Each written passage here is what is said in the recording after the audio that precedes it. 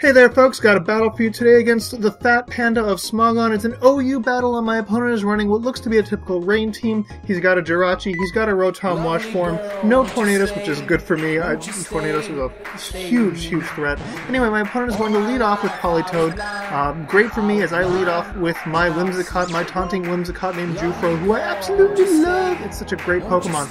Anyway, he goes ahead and switches out. I wanted to see what kind of set he was running. Didn't think it was worth it to taunt, so I went for the Stun Spore on the switch, hit his Terrakion. That is great. I'm guessing that his Politoed is not an offensive set, not running Ice Beam perhaps, so that's going to be good considering I got a Dragon and actually 2 Pokemon who are weak to Ice types on my team, or 3 Pokemon who are weak to Ice on my team. Anyway, he goes for the X-Scissor here, but I've got a Focus Sash. This is an Endeavor set after all. He's going to go ahead and withdraw, go out into his Salamence. As I go for the Giga Drain. I was just doing it to get the KO. I mean, there was no reason to do Endeavor or anything like that. So, I'm going to go ahead and let him kill me.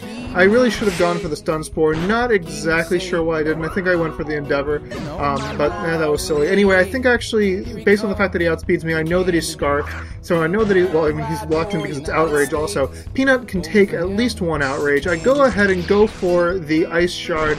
Not sure if that's going to KO, I guess it depends on his set. It does KO, not even a crit or anything, and like a broom is not going to get to sweep. Get it? Anyway, Moonduck, his Cresselia is now out. It's going to go for the Hidden Power. I have Sturdy. It wasn't actually the Hidden Power he wanted anyway, it looks like. I get out my rocks. That is great for me. So now I'm going to just want to switch out. No reason to stay in. Gonna go ahead and go into my Jirachi, thinking I can probably wall this guy depending on what Hidden Power he's running. I mean, if it's Hidden Power Ground, I'm not going to like that. If it's Hidden Power Fire, he's stupid because it's raining. But yeah, Jirachi's going to go ahead and go for the Calm Mind. I'm just thinking that Moonduck really can't do anything against me.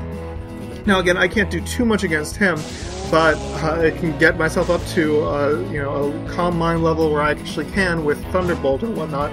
He's actually going to go ahead and switch out here into his Jirachi. I just keep on going for the Calm Mind. Now he did get me paralyzed, but I'm not really overly concerned about that. I mean, it could be a problem, but I'm just not foreseeing it as a problem. His Heart Body goes for a trick, so he's thinking he's going to lock me into Calm Mind. He's a Choice Scarf set. Unfortunately, I decided, what the hell, I've got enough boost. Let's go for the Thunderbolt. And holy crap, that is going to be an easy 2-hit KO for this guy. Now, he might get some Iron Head flinch hacks. I mean, he's a Scarf set, obviously he's running Iron Head, but he actually doesn't, and that's a bit of hacks on my end, because the chances of Iron Head flinching are above 50%, and especially considering I'm paralyzed. Yeah, so that was a bit of hacks for me. That's great for me, though. Now, his clothes, his Rotom Wash form is going to go for the Hydro Pump. Even though I'm at +2, I was actually expecting that to do a lot less. Even though I'm at +2 Special Defense, max HP, that is still going to do a lot of damage considering the rain is up. I'm wondering actually whether he specs based on that damage. I'll put up the calc in the annotations.